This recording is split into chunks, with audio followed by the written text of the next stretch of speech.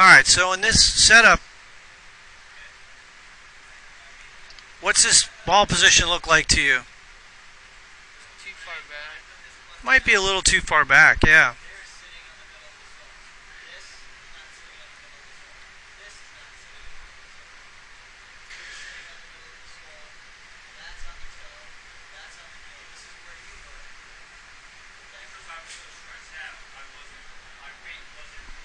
So your left hip needs to get deeper at impact. You got to push that left hip back more.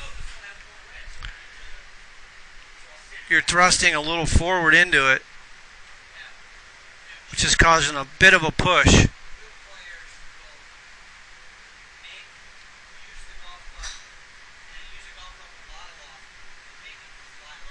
So I think moving the ball up just about a half a ball will make a big difference.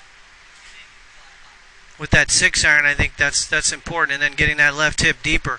Now, for the golf course, thinking about your swing and moving that left hip, not a good idea. You just want to practice a wall drill where you put your left hip about 2 inches from a wall, and you're just practice pushing, sitting, and hitting.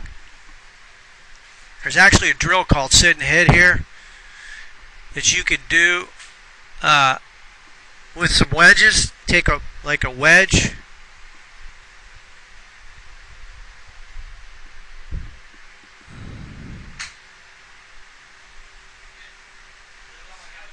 So you're going to work on squatting. Watch how I do this. I take a backswing.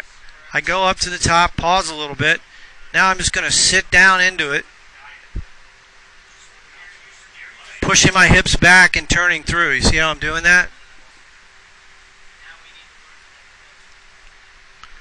So I'm trying to get you to feel like your hips going back. All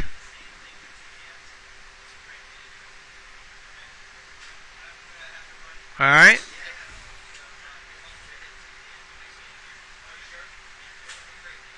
All right, let's hit a few more shots.